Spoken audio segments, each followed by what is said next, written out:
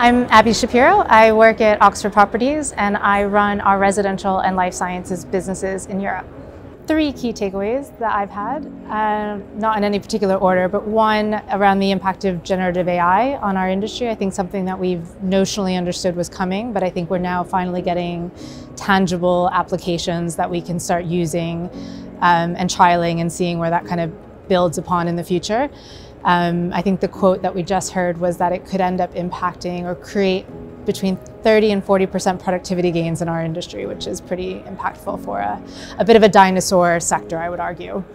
I think the second takeaway is the impact of climate change. I think I've genuinely had not appreciated how it's not even just from an investor perspective, but actually day to day, the operational considerations around deteriorating buildings, being in flood zones, costs of insurance, et cetera.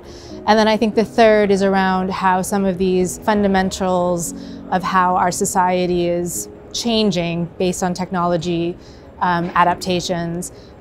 That convergence with a cyclical change, it's creating obviously a lot of uncertainty, but will obviously also create a lot of opportunity. But having to navigate that is going to be the biggest challenge ahead of us for 2024.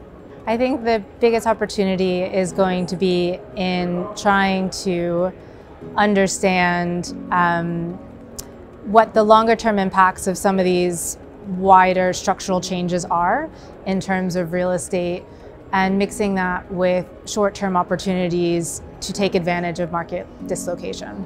I do think it was probably along the lines of the impact of generative AI and climate change on our portfolios as well as the way that we're working. I don't think people really appreciate some of the bigger structural changes that are going to come as a result, and it's going to create levels of convergence on asset classes. But I think the concept of location, what is the right location, and the definition of core is going to, it's going to continue to evolve, and better appreciating that.